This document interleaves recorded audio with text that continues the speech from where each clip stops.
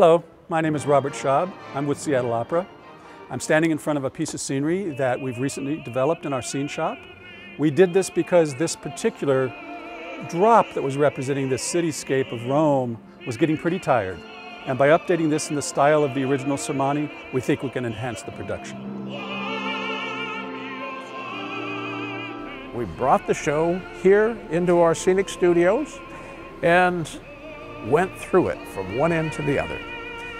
All of these backdrops and painted pieces of fabric were laid out here in the shop on the floor, and we looked it over very carefully, made notes, and once we had an inventory of what work needed to be done, we went to work.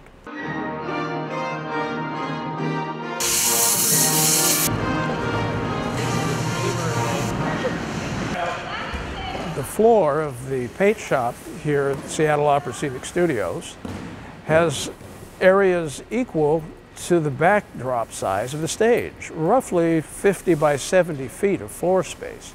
So we lay the drops out fully and examine them on the floor.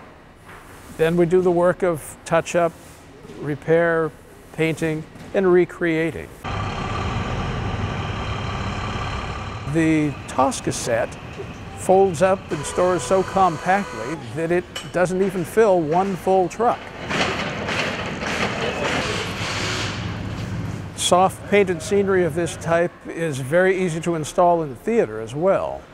We bring in the house pipes, battens that are counterweighted. We descend from the ceiling, we tie the soft goods onto them, add the appropriate amount of weight, and out the pipe goes, taking the soft goods with it.